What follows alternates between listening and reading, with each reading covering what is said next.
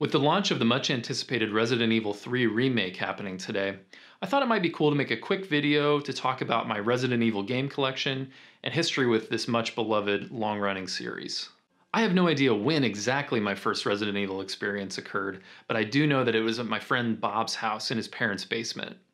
I had come over to play video games and he said he wanted to show me this game called Resident Evil. After I asked Bob about this memory the other day, we agreed that it was probably his copy of Resident Evil Director's Cut, which was released in September of 1997. Bob showed me the beginning of the game, and I remember sitting on the couch, completely fascinated as he completed the first zombie encounter and began exploring the first floor of the Spencer mansion.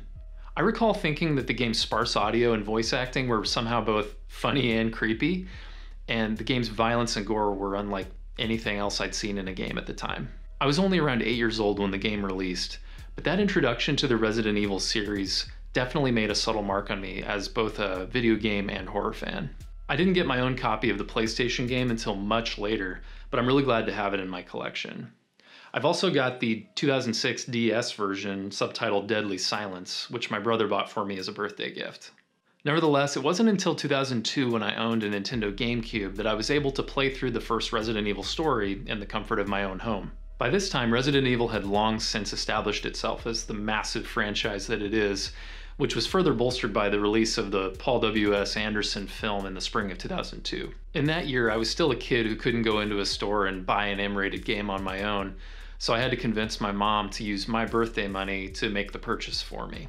Thanks, Mom. I suspect that I beat the remake at least half a dozen times, but I stopped keeping track after the first few playthroughs. Like just about everyone else, I could not believe how atmospheric and polished this game was. I'd never seen game graphics that looked this good, and I really think that this game and its follow-up, Resident Evil Zero, contributed not only to my enduring Resident Evil fandom, but my longtime love of the Nintendo GameCube.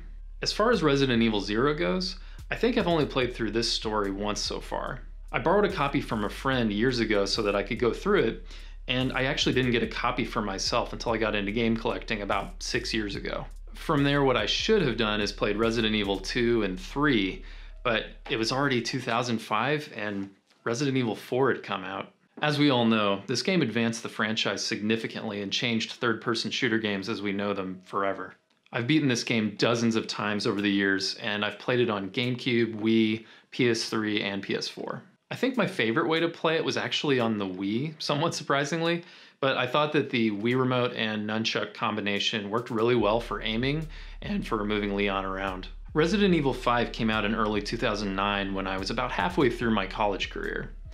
I know this game hits a few sour notes for some people, largely because of its reduced horror elements and emphasis on action, but I personally loved it, boulder punching and all.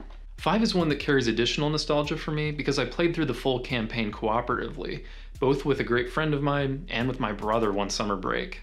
I'd say I've probably played this one 5 or 6 times, and it's one that my wife and I have also attempted to play cooperatively a couple times as well. Sadly, I kind of took an unplanned 5-year break from the series between 2012, when Resident Evil 6 came out, and early 2019 when I finally played Resident Evil 7. I do want to play Resident Evil 6, but I haven't prioritized it over the years due to the general consensus about its quality.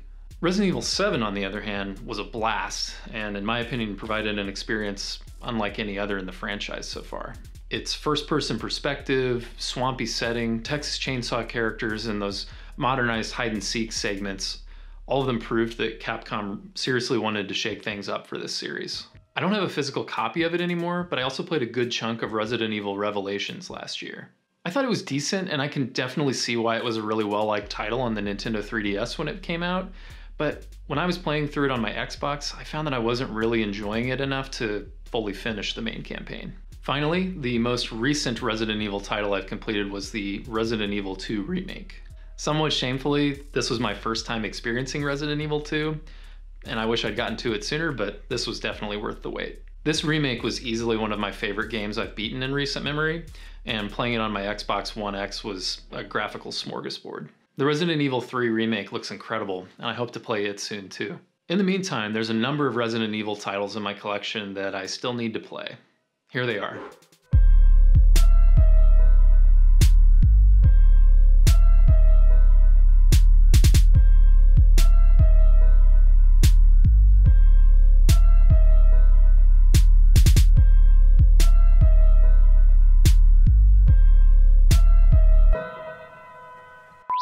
Alright guys, that's a quick retrospective at my gaming history with the mighty Resident Evil series, and I hope you enjoyed it. Now, there are obviously tons of other releases and variants out there, and I used to actually have more Resident Evil games in my collection, particularly on PS3 that I no longer have, but I'm really glad that I still have the ones that I showed you here today.